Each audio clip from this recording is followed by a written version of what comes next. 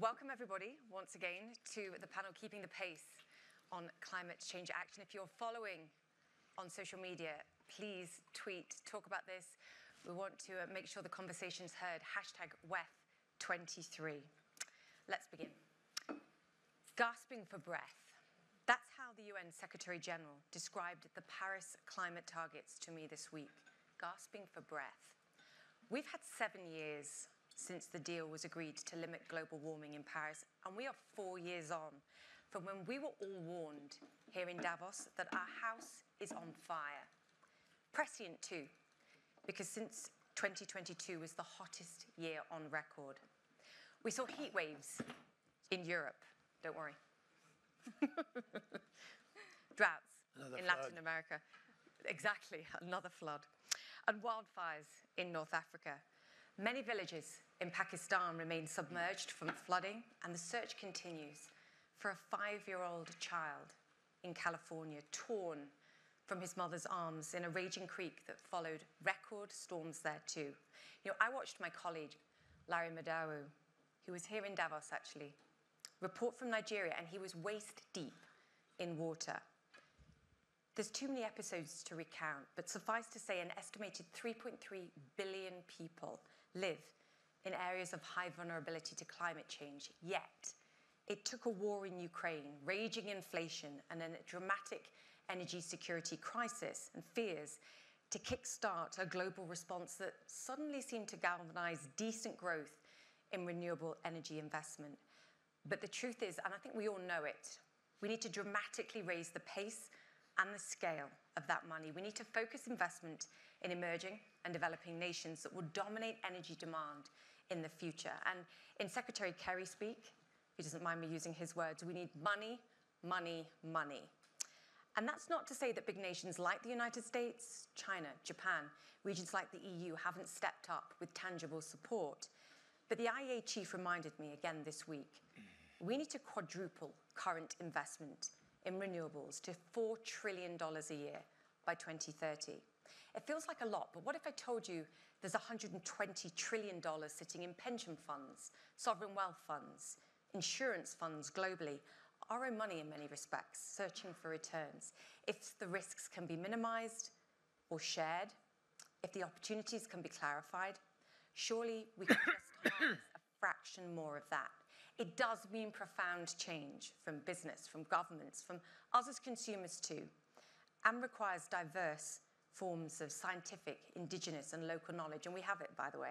We just need to listen harder. Then there's the question of sincerity. There are businesses out there that are simply not walking the walk, even as they enthusiastically talk the talk. How do we wash away the greenwashing that too many firms still hide behind? And when it comes to energy, how do we decarbonize sectors like the oil and gas sector faster? Finally, we as consumers, we have to use less energy. And richer nations have proved that when prices are high, we do that. We have to continue to do that, even as prices continue to come down. The challenges are daunting, but there are vast opportunities, and you're going to hear about this too, for innovation, entrepreneurialism, collaboration, and yes, even profits. We are in Davos, of course. Get it right, and we could address energy security and sustainable development for many generations to come. Enough from me. Far smarter minds here have all the answers, I promise. Let me introduce our panel. Helena, co-founder of the Indigenous Youth Collective of Amazon Defenders. Secretary John Kerry, Special Presidential Envoy for Climate in the United States. Jennifer Morgan, Special Envoy for International Climate Action in Germany and at Borg. President and Chief Executive Officer of Vattenfall, and Jesper Brodin, Chief Executive Officer, Inca Group. Welcome to our panel. I want to start by just getting a show of hands. And hopefully, we'll see what happens, but we'll come back to this question at the end of the panel. Who thinks we will hit the Paris targets to limit global warming to 1.5 degrees C by 2030? And just to be clear, that means peak emissions and then virtually halving them by 2030. Hands up if we will hit those targets.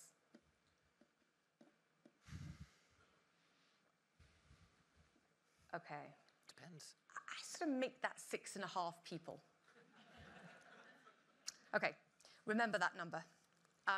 Comments on that, Secretary Kerry? 6.5 people in the room. You understand the concern. I think you share it. Well, I think the question strips away the possibilities. We can hit 1.5. We're not on track to do it now. And it's not clear, absolutely clear, that we will get on track. I don't know if Jennifer, when she raised her hand, is talking about Germany alone or the globe. I have more confidence in Germany probably being able to do it, yes. But globally, we're heading towards 2.5, somewhere in the high 2s right now. And we really must turn that around. But to turn it around, as you said, think about it. You have $1 trillion approximately being spent right now in venture capital and new investment, et cetera. But we have to get it up to 4.5 every year for the next 30 years. We have to, right now, be deploying the largest solar field in the world every day for the next years in order to hit the 1.5. We have to be deploying renewables 6 times faster than we are today. I know that in our country, we've got to pass a permitting bill before we can do that, because you can't make a siting. And it can't take 10 years to distribute this stuff. So yes, we can do this. But there's not yet the kind of commitment broadly that is necessary to make it happen, and almost a collective will, as if we were at war, and ready to turn factories into solar panel producers and so forth. I think some of that's what we need. And, but I am hugely encouraged, I mean, much more so than I've been at any time in the last years, by what is happening right now, which opens up an even greater possibility of achieving this, because so much energy is going into, human energy is going into the new technologies. And these things, the innovations that are occurring are going to multiply and magnify on themselves. And so I really think, you know, the fact that the IEA came out and said if we fulfill all the promises that were made in Glasgow, we would be at 1.8 degrees by 2050. And if we fulfill all the promises added on in Sharm el-Sheikh, we would be at 1.7. So it's heading in the right direction. When we began this exercise, it was going from 3 to 3.5, 3.7. So we have turned this corner. We have moved in the right direction. And now the question is, will we do the things we need to do to abate emissions? This is not complicated. Our enemy are emissions. And we have to go after the emissions, and therefore cannot afford to build out a whole new infrastructure of one fossil fuel or another that is going to be with us for 20, 30, 40 years unless they are able to capture those emissions. We don't have that indication yet, or even that full capacity. Yeah, and there were a lot of ifs in there as well, as we look ahead to some of the plans. Yes, but your hand was down, despite your efforts. Talk to me about your view, because I think... My hand was up. up. It up? Yes. It was hidden. Absolutely. Oh my goodness, 7.5. I felt so lonely. Sorry about that. There you were, isolated. Okay, you're going to have to wait then, because I want someone on... In fact, no, go on. Okay. Why? Well, Change you know my what, mind. I thought to myself, what have I done raising my hand to that question? I think it's a lovely question to ask, but I thought about getting married when the question was, will you love each other for the rest of your life? And the answer, of course, has to be yes at that moment. But then the topic is, because I'm here, committed to this course. And you're on stage. So if I started to hesitate at this moment, it would feel wrong from a leadership perspective. But if you ask me what the question is... Wait, I think did you lie? It is a how question for me. Was it a lie?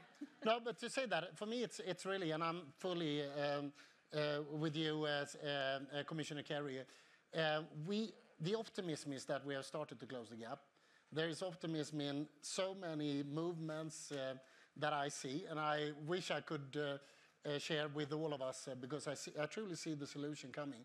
Are we there? No, we're not there. But I think the question is rather, how do we get to it? Because 1.5 is not the target. Many people think it's a target. It's a planetary limit. So therefore, I think the question in itself almost invites to doubting it. Right now, we need to commit to it, and we need to commit to the gaps and closing them. It's a matter of existentialism for humankind. So therefore, I raised my hand.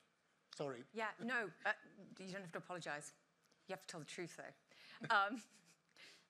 Anna, come in here, because you believe this can be done in one generation. That's what you're committed to. And you've said, look, we can do this, but we have to jumpstart investment. And I think at the crux of all of this, and it goes back to the point about money, money, money. Talk to me about your thoughts here. No, but I think that with the effects of global warming and the need to reduce CO2, but also with all the fossil-free technology development that is now happening, I think that as a leader of a business, you clearly see how the market prerequisites have changed massively. And I think that's a driving force that we have not sort of untapped the potential of yet. And that is also why I clearly state that our sort of business strategy to enable a fossil-free living within one generation is exactly that. It's our business strategy. Because if we are going to be competitive and be able to capture these business opportunities, we have to move there. And in addition, it's actually much more risky or costly to not move than to move in this direction. And I think that if you really look at this from a business prerequisite perspective, you clearly see that. And that movement has not fully developed yet. I love that idea. The costs actually are far greater than what we're arguing over not being willing to spend or do today. Jennifer, you're half. So I feel like you're sort of in Jesper's camp where you're like, must say yes, not sure. Talk to me about your position. Well, I think, you noted all of the horrific impacts that are happening. That's not going to go away, right? And so the pressure on companies, on governments, also from youth. We have a very active youth movement in Germany and around the world who are incredibly important. That's not going away. So the technology is there. The recognition of the science is there. The costs are slowly getting incorporated in. And I just think, even if you want to wish that it's, those that don't want to go in that direction, I don't think there's going to be much choice. Because I think the instability that will continue to be created by these impacts, real instability for people, deaths for people and ecosystems, are going to keep that pressure up. And I think, and that's needed to have that pressure up. Is it immensely challenging? Will we get there? I don't know. Am I petrified that we won't? Absolutely, because of what it means. And therefore, we're doing everything that we can to keep it in sight. But I just think this question always is about the cost of action and all of these other things, and it's not taking into account the national security implications, the instability that are there, the impacts, the lives that are just going to make it harder to not take the decisions that need to be made.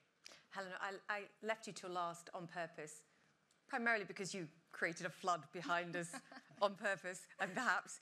I think you have to give us the perspective, the reality, the fear, I think, and the life cost, the human cost of what we're fighting here.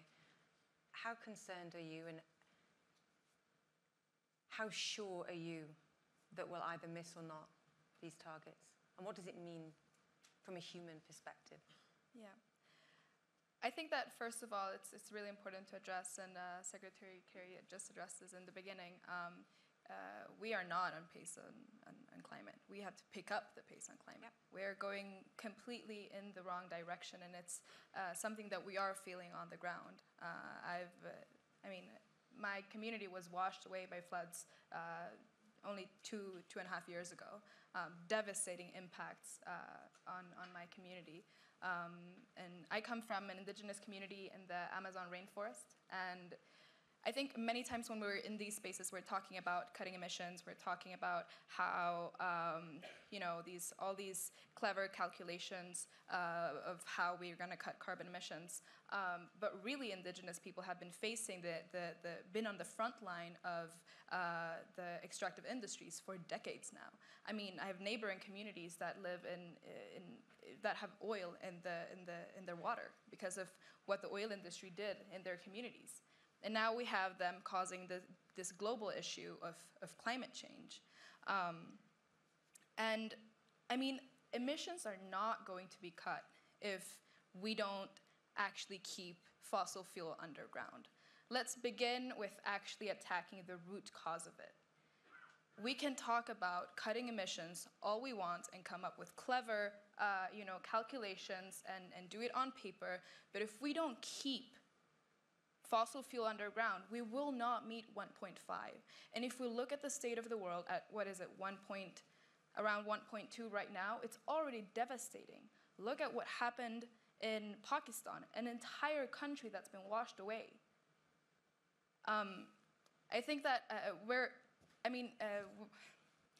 right now I kind of hear a lot of talking about the green hushing instead of green washing, and I found that a really interesting conversation here, how companies are now kind of taking back their commitments or holding their tongue because they don't want to commit too much because of the state of the world, right? But we are not treating the crisis as, for example, the energy crisis in Europe that is now fueling the kind of making countries justify a new coal mine. In Germany, we're not treating that crisis in Pakistan equivalently to what's happening in Europe. And if you think about it, our communities have been facing natural disasters for decades, right? And it's only been exacerbated in the last couple of years. Oh, you know what? You've given me so much material there. The question is, I can go to Secretary Kerry on keeping oil and gas in the ground rather than tackling perhaps emissions. Because I think part of the reality is, and the IEA has said this, even if we hit the Paris climate targets, around half of our energy needs are still going to come from fossil fuels, even by 2040. That's the reality we face. Or I could go to Germany and talk about coal.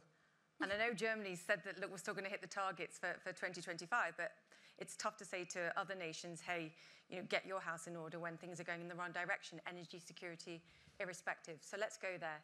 Let's talk about this, but also with a prism, I think, as well, of what's just been done in the United States with subsidies to fuel the technology to tackle this, and the sort of concerted, concerned response in Europe.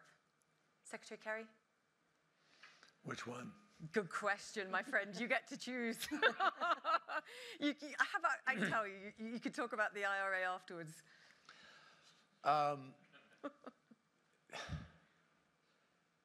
Fatih Birol of the IEA makes it very clear that if we wanted to, we can achieve the 45% minimum reduction the scientists have told us we must achieve by 2030. We could achieve it just by deploying renewables, right? Not by opening up new fossil fuel projects. So there's a fair amount of momentum, obviously, in the marketplace and in some very powerful businesses to continue business as usual. I also think we have to be honest about the other side of that ledger, which is we will continue to have gas, particularly, some oil, because they're used in different kinds of products, and therefore they will be drilled. And the issue is, how do we use them? Gas per se, sitting in a tank, is not a problem as long as the process of extracting it was green, which it isn't usually.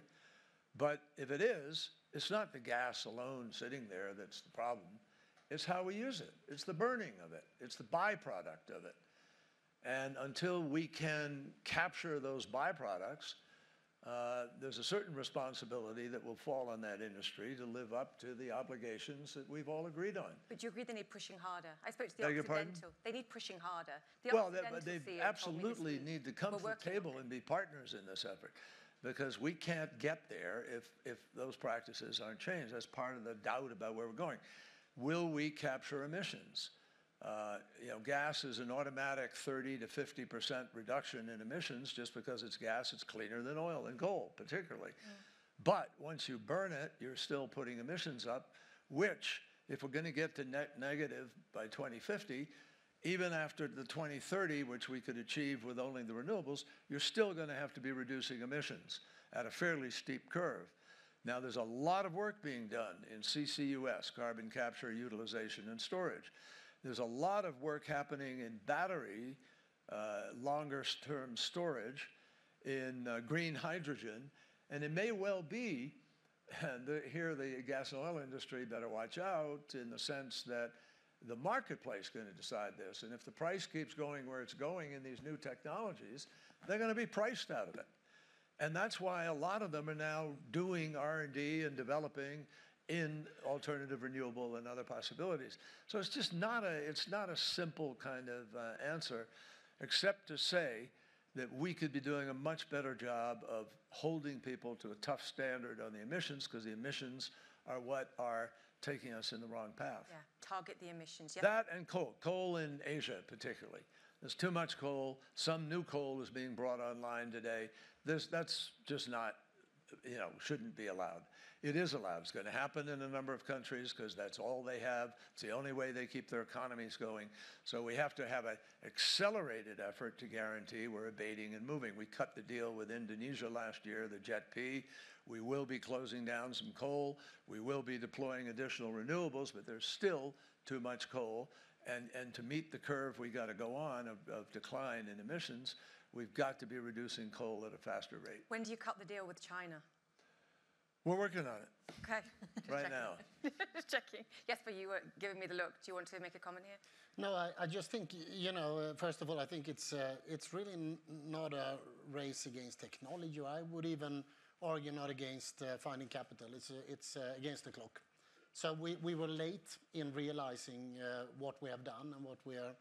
So I think back to Helena's witnessing that whatever we do, even in the best scenario, we will pay the price for previous generations' ignorance and our own generation as well. So I think it's all about race against time. I see with optimism from our own value chain in IKEA, where we have invested billions, more than 3 billion into renewable, wind, solar. And a few years ago, it was debated if that was smart. Today, I don't think anybody's debating that. And I wish we would have been even faster in deploying our plans. So there is a lot of, I think, reaffirming of that we are on the right track. We have the medicine, and we can free ourselves from carbon.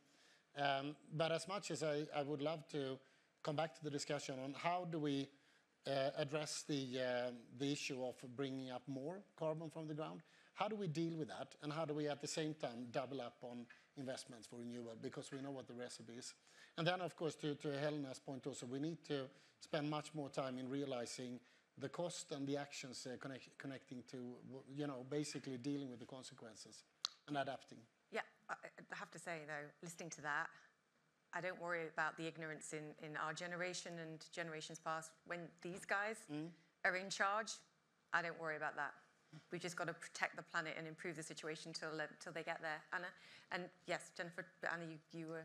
No, but I very much agree with Jesper that both the technology, the knowledge, and the capital is actually there. The question is, what do we do with it, and how can we work in several dimensions at the same time? And collectively. Yes, and maybe just to give a few examples on how we do that from a business perspective. I mean, first of all, we of course transform our own business and our own asset portfolio, phasing out the fossil part of our business, and making sure that we increase the investments into fossil-free technologies. And we're mainly doing that by being one of the main offshore developers of wind in Europe, but we're also looking into investments of nuclear.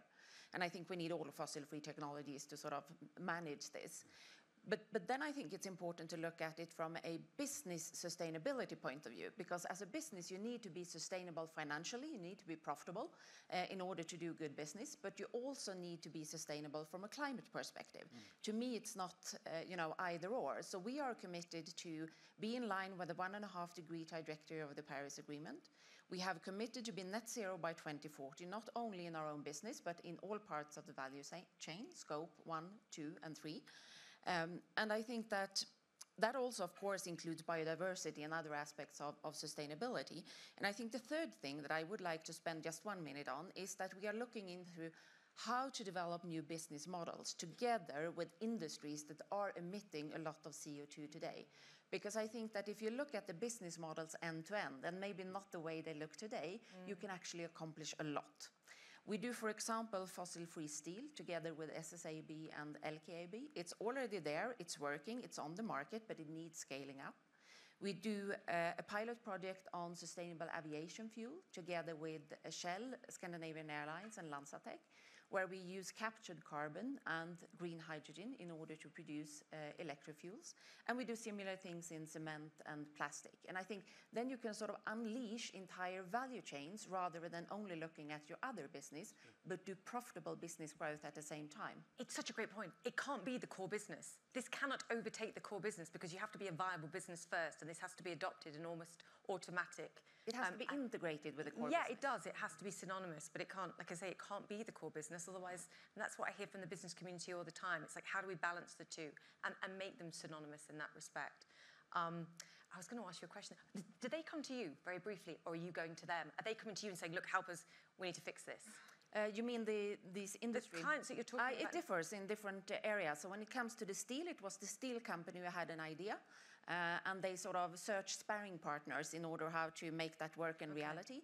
And when it came to the sustainable aviation fuel, it was more on our initiative. So it differs. Funny That's what happens when you meet in forums like this and can have good conversations. Yeah, people get ideas, and those things grow. Jennifer, you wanted to come in. So we have the coal situation, we have the coal question. Lots of different things. I'm happy to talk about that. I also was kind of responding to this, you know, we can rest easy because we have people, young people who are now active, and for me, it's our generation that has to take the action. Yeah, not rest easy, but you know, give them a few years. No, couple of decades. No, but we don't have. We don't have few years. No, but we have to give them a planet to hand over to.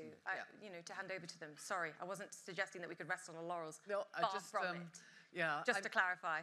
So, I mean, I think just on what's happening in Germany, I think, look, what the Russian war of aggression did was it was a huge wake-up call about, number one, dependency on one country for so many of your energy, and number two, a dependency on fossil fuels and the risks that come with that. And so what Germany has been doing is phasing out our imports of Russian fossil fuels. And in order to then meet our energy needs, we started with the largest renewable energy bill in our history.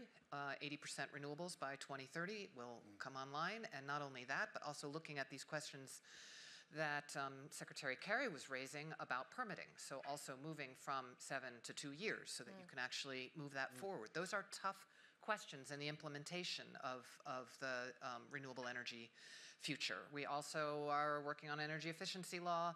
We've put, had to find other partners like Norway and certainly the Netherlands in importing gas. We will import less gas at the end of this and have an earlier phase out of fossil fuels than before the Russian war of aggression.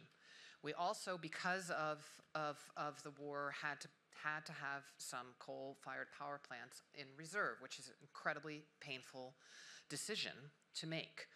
But our coal phase-out, North Rhine-Westphalia, will be 2030. We're working on 2030 in the east. 4 villages were saved, 1 was not. Incredibly difficult situation, incredibly difficult. Understand completely the frustration and of youth. For me, it's a signal, I think, not just for Germany, but if you have that level of engagement from young people, that's not going away either. And to me, as a decision maker, right, those voices, we talk about vulnerable communities, we talk about that. Well, in our country, that's often youth. And we actually have a Supreme Court finding in Germany that found in favor of youth that we had to reduce emissions sooner, therefore the 2045 greenhouse gas binding target. So we're on the case. We've had to make some very difficult decisions. I have confidence, I think Minister Habeck has, that we'll get there also on climate. I think what Germany has been through in the middle of this crisis on energy and what we thought we might be seeing last summer and where we are now, which is in a stable situation, working on climate and energy security gives me some security that we can also do that as a society on climate. Because we had to take care of the low-income populations. We had to make sure that that is there. And that's a societal conversation that we need to be having with business, but also with youth, with elderly, with the whole society. That's the conversation that's needed. Concerted industrial policy, government policy, matching and working together. Jesper? No, I just wanted to build on what Jennifer was speaking about. I think one of the challenges, and maybe the myths also that we need to bust, is when it comes to people, the many people out there. So we know from a fact in our research in IKEA, and it's been verified by other institutes as well, that the concern, which is a good thing, the global concern is on a very high level.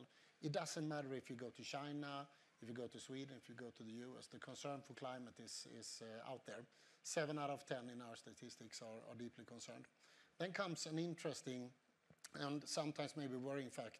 How many are prepared to pay for the shift we need to do? And in our research, it's 3%. I heard BCG referred 3 to 9%, so maybe that reflects also our customer group. And the common misunderstanding here is that people don't care, but it's wrong. People simply don't have the money. So they expect us as government leaders, as corporate leaders, of course, to solve it.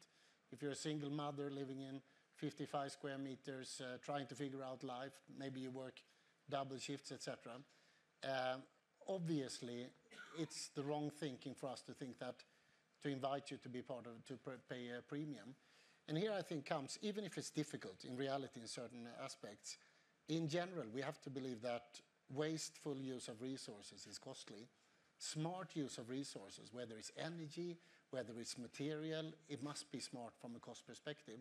So I think what I'm trying to really work with is, in order to get there in time, which was your first question, we need to tie it to the new economy. We need to transform our economy. And there we know today we can do a lot. Corporate community, we can do a lot. You do a lot, Anna. But to a certain extent, we also need a totally different collaboration with the leaders of policymakers basically around the world. Help us shift subsidies to the right places, incentivize and make us move faster.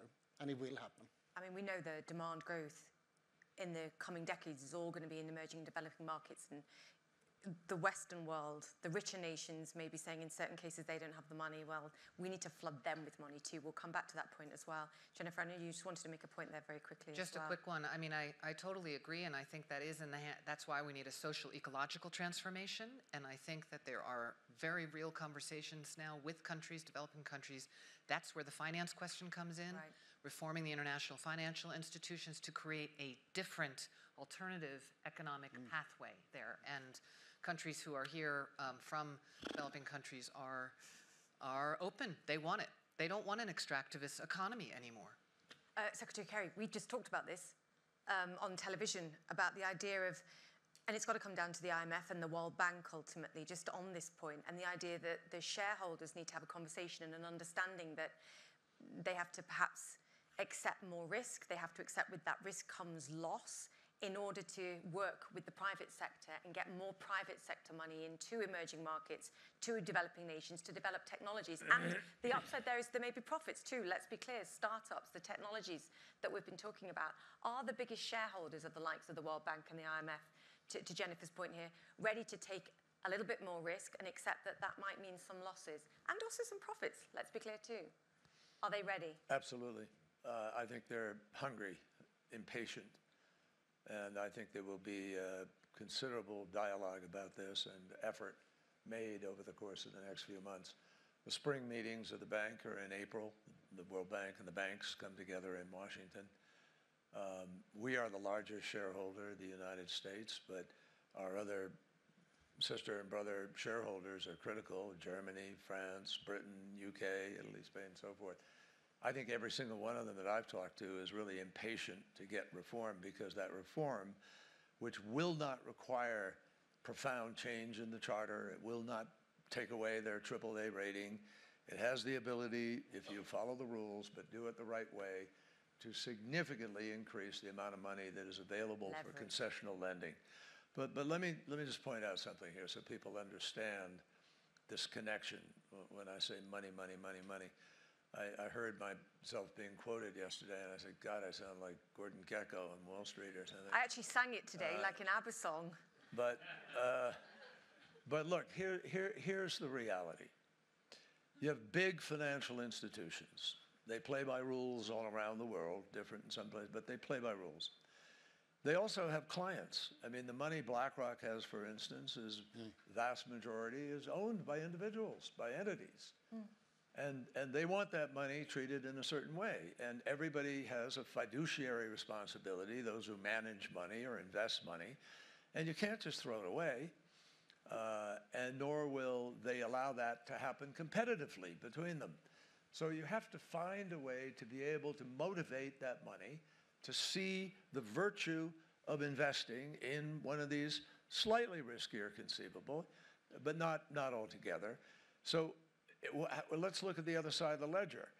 You have countries in Africa that desperately want to be able to do better by their citizens. And they want to be able to provide them energy. They want to create jobs. But to do that, they have to develop. And this is a fundamental development challenge, which is historically understandable. You don't have a revenue stream. You can't go to the market.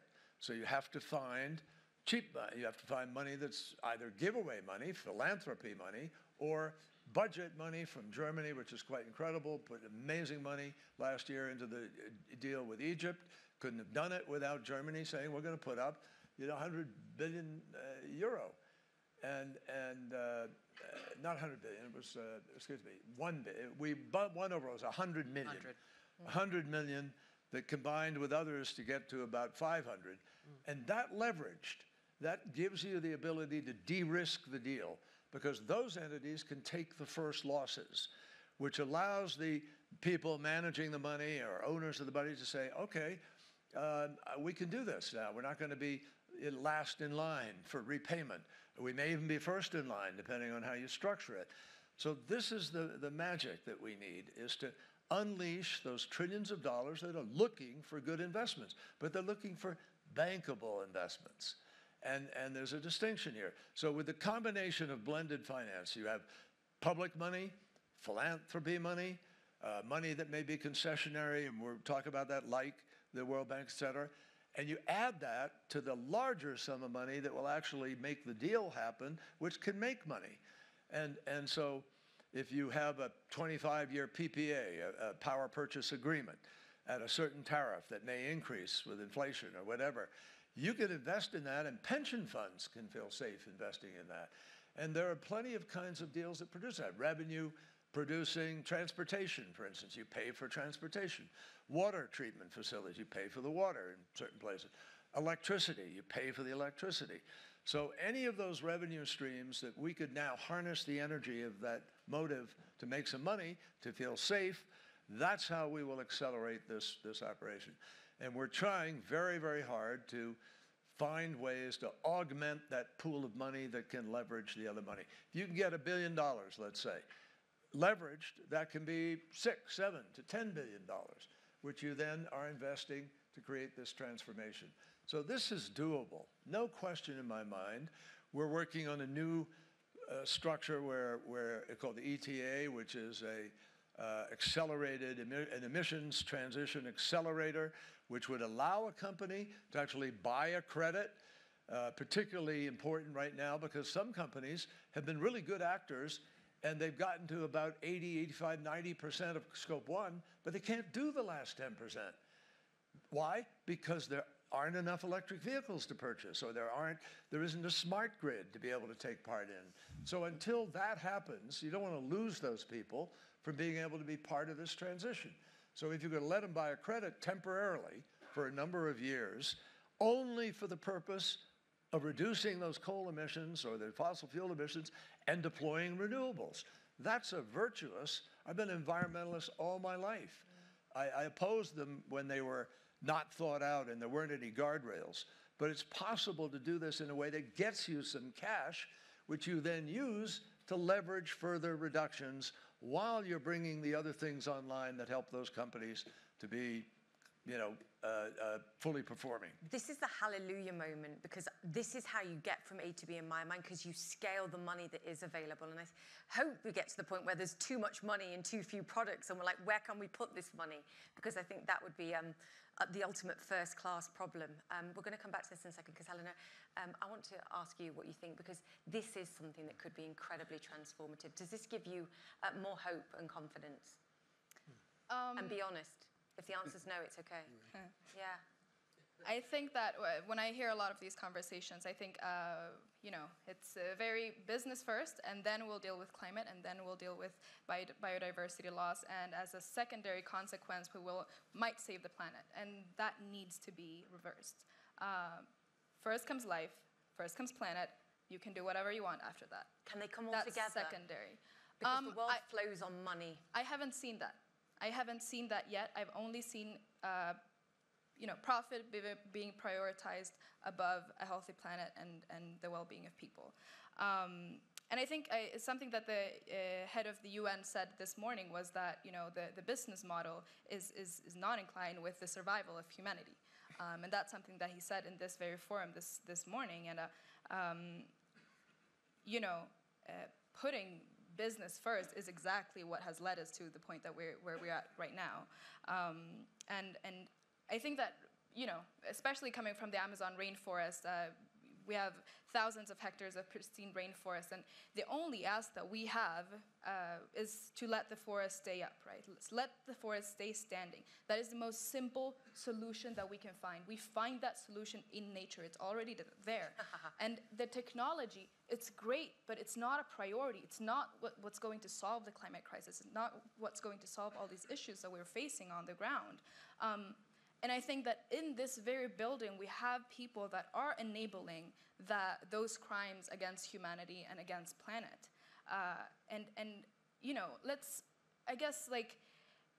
Let's not get confused here. We're talking about not expanding on fossil fuels. We're talking about not continuing to enable new fossil fuel development. That's what we're asking. We don't want any new oil wells. We don't want any new coal mines. We don't want any new fossil fuel development. Even if it's carbon the existing neutral. Reservoirs, they're there, and there's not much we can do about it. But for myself and for the next generation, we don't want to have, we cannot allow to see decisions being made that is furthering the development of the fossil fuel industry. And this is going to lead to huge consequences on the ground, and we're already seeing that. When I walk in these hallways, when I'm sitting in these spaces, we really lack the sense of urgency on the ground. We really, really, really need to see it that way. And it really comes up to, really strong and ambitious leadership and decision-making, boldness. I'll defend business in one respect in that I know a lot of CEOs and this entire panel, quite frankly as well, who care deeply and put a lot of money into philanthropy, in trying to continue to hire more people and create jobs. And business has responsibilities in ways that they don't fulfill, but they also do a lot of good things and keep the economy moving. I did have one CEO, I will say to me today, the biggest and best technology ever formed for carbon capture is a tree. Please protect the Amazon rainforest, to your point there, and I think it's an important point.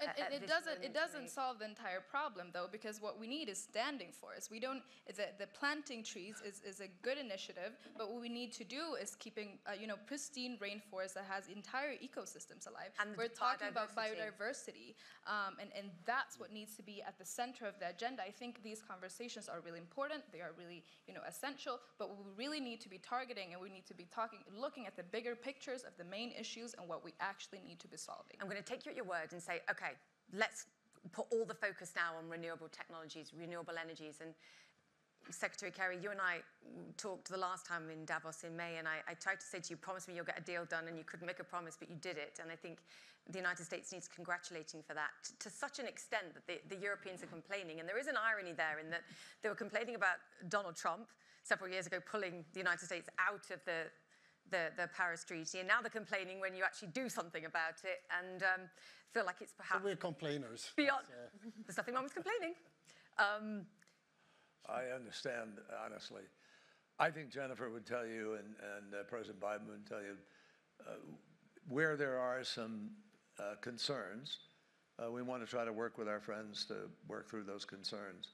But writ large, taking out one provision here or there that may affect automobiles or one thing or another, the basics of the legislation are exactly what we need, and it's going to have a profound, it's already having a profound impact, because it's providing incentives to go out and do the discovery and do the R&D and deploy these new technologies. And I think our point of view is we need more of it. We need, Europe already spends an enormous amount of money, but let's go, folks. All of us need to be doing even more. Frankly, we wanted to do more than what we've already done in the Inflation Act, which is extraordinary.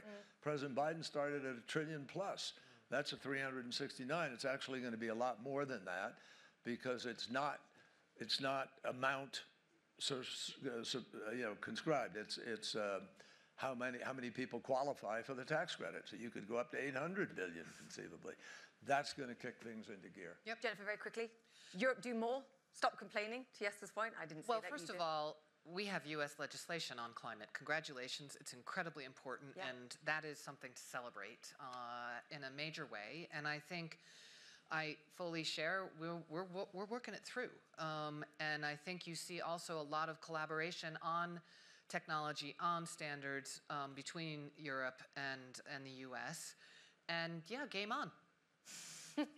We talked about a race to the bottom, though, in terms of emissions rather than anything else. Oh, I think, seriously, I think Ursula von der Leyen made an important speech yesterday. I mean, moving, and I think that's this issue of needing collaboration and ways of collaborating, also on things like a bioecological bioeconomy, which, you know, that is good for indigenous peoples and local communities, but then also the competition that drives things forward, pace and scale of change.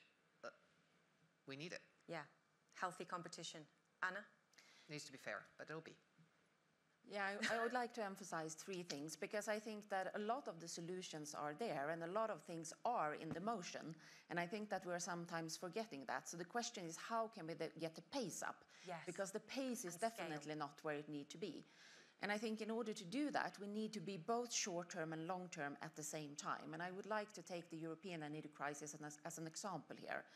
Because, of course, we are in a situation where we need to make sure that people can afford to heat their homes or run their store or their bakery or their business. But we also need to be long-term in terms of the transformation that we need to do. Because the root cause of the problem is a fundamental gap between demand and supply. And there is a demand for a lot of fossil-free technologies. And the First Movers Coalition that Secretary Kerry is one of the initiators of is one very clear example of that.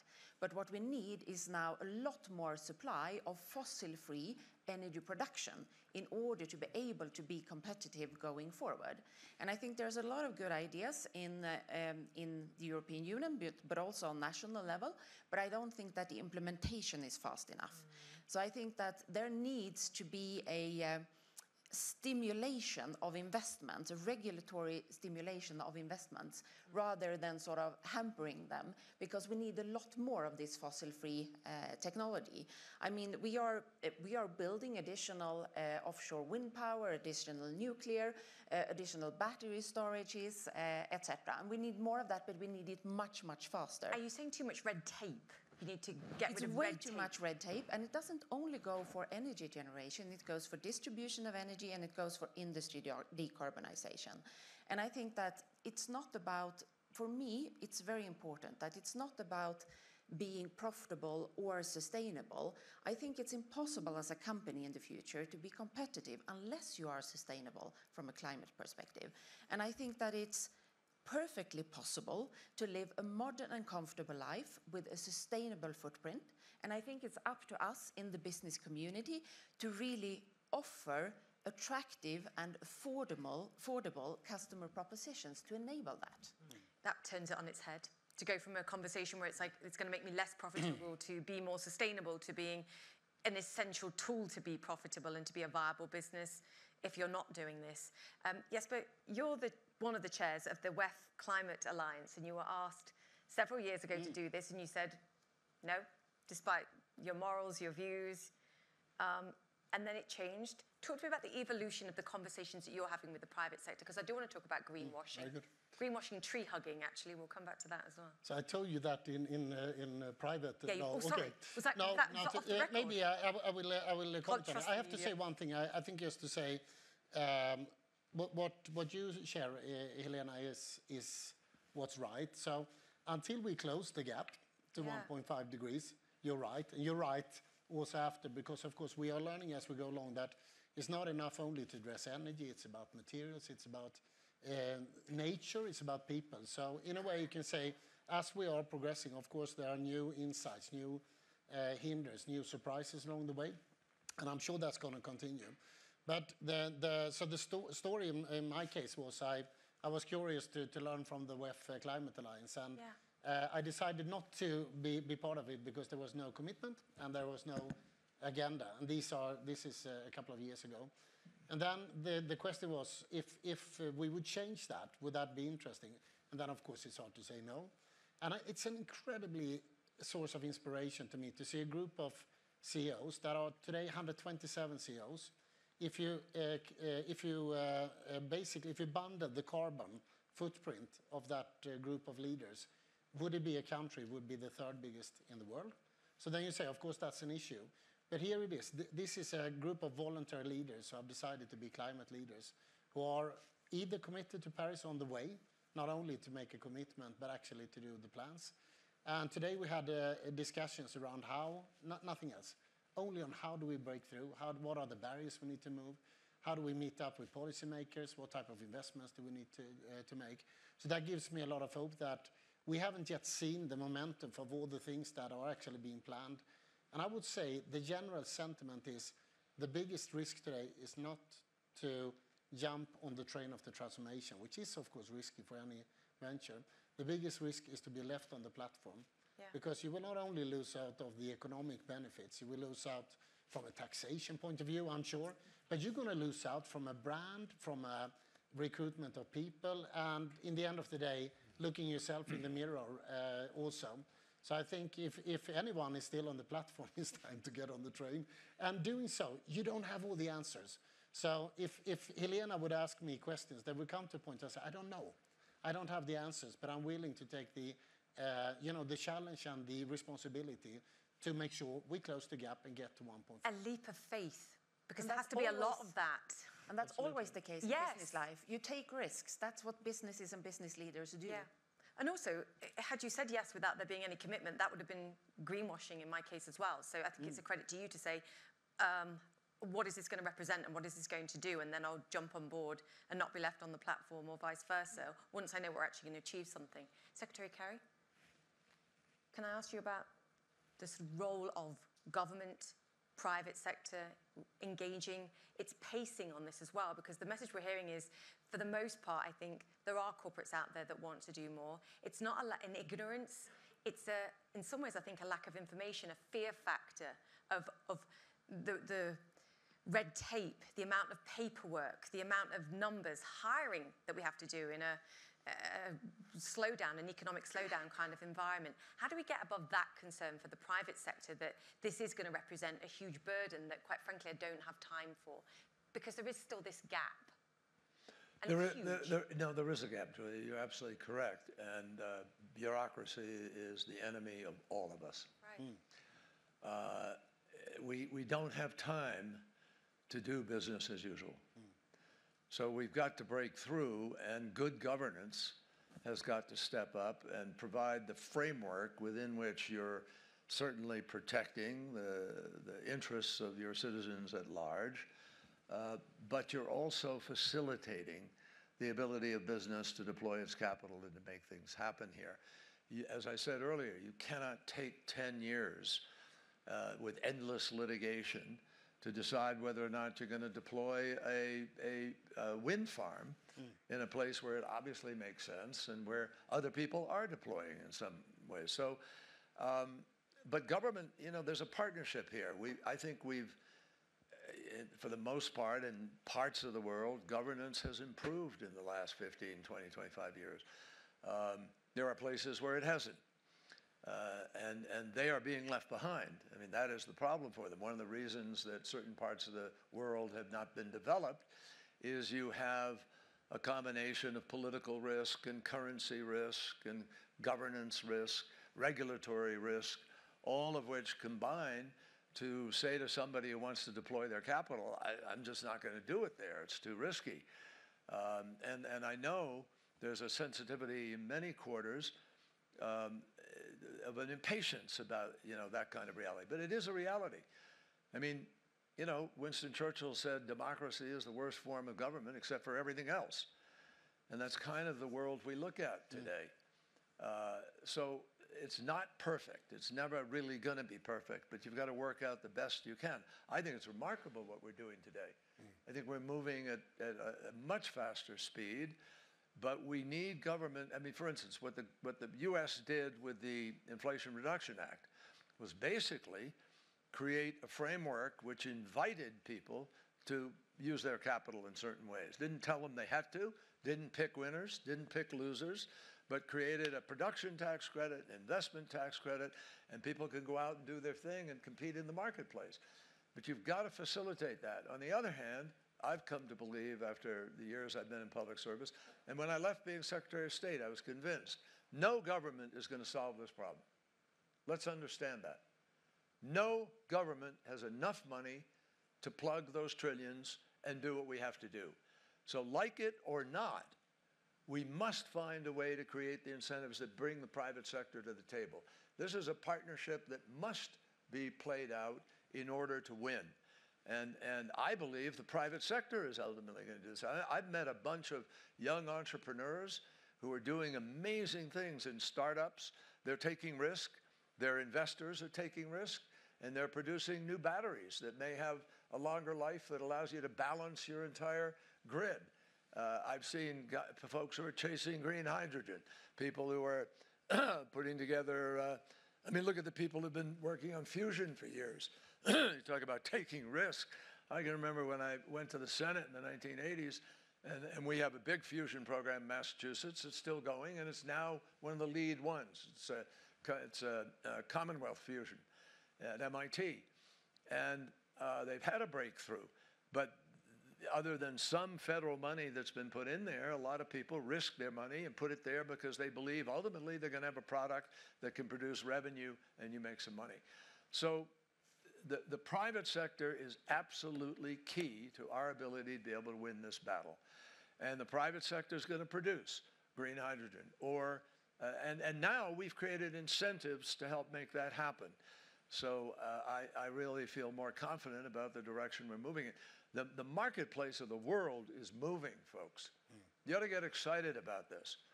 This is going to be the biggest transformation economically since the industrial revolution. Absolutely. 4.5, 5 billion users of energy in the world today.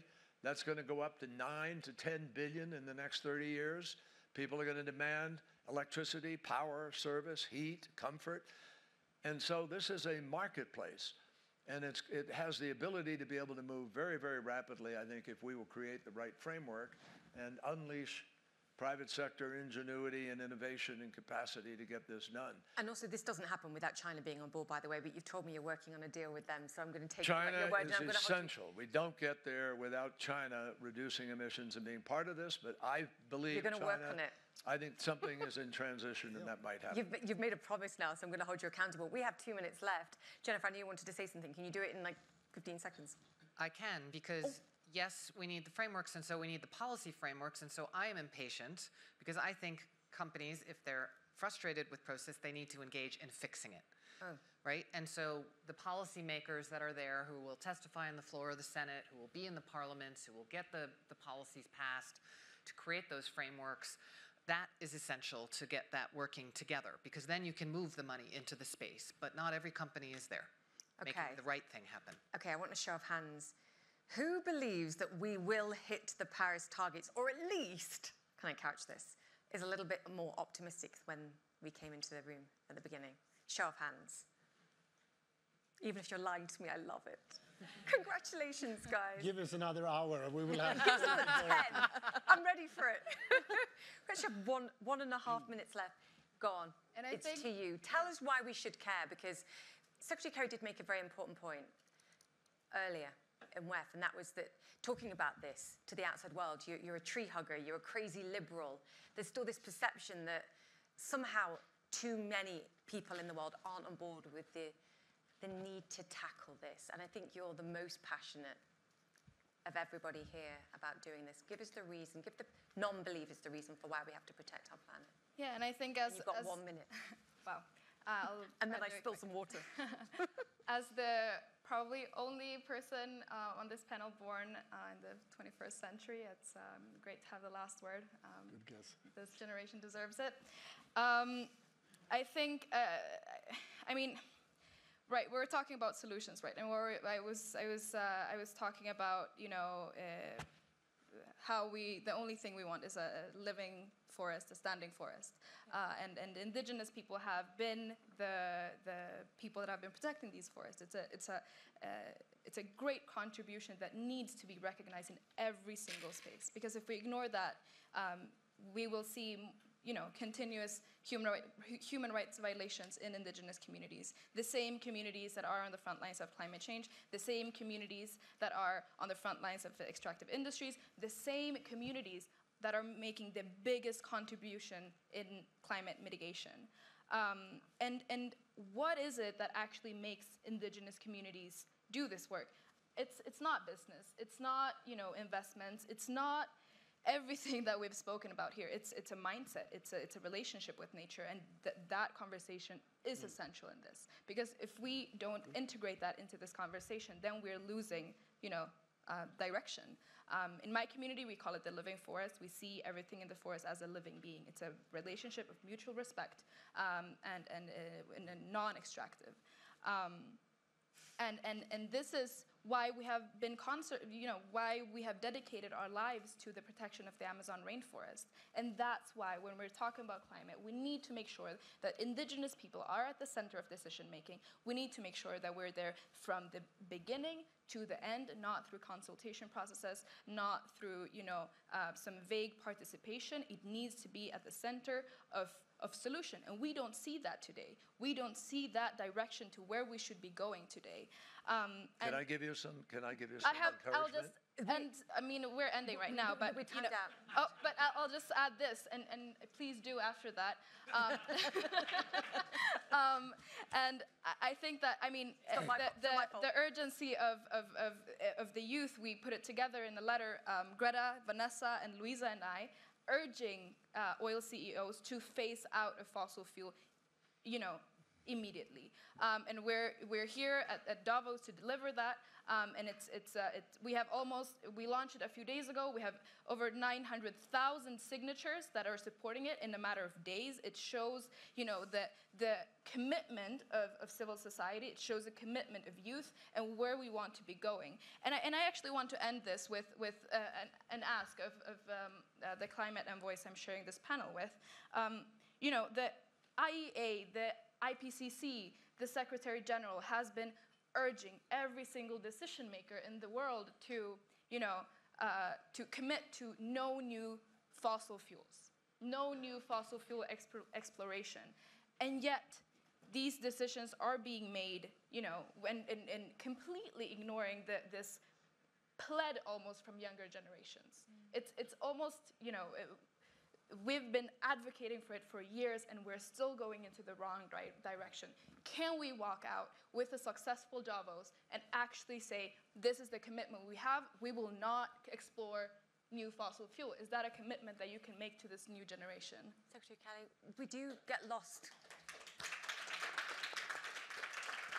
It's practicalities versus passion and love and the heart of what we're trying to protect here in the planet. Secretary Kerry, I'm breaking all the rules. No, I want to be really quick. Look, I love and respect your passion, and your voice is really critical in this. But I want you to know that today I met with your Environment Minister of Brazil, newly appointed by President Lula. We talked with Marina Silva about the forest, how we will have a different, new approach. President Lula is coming to Washington in a few days. I am going down after that.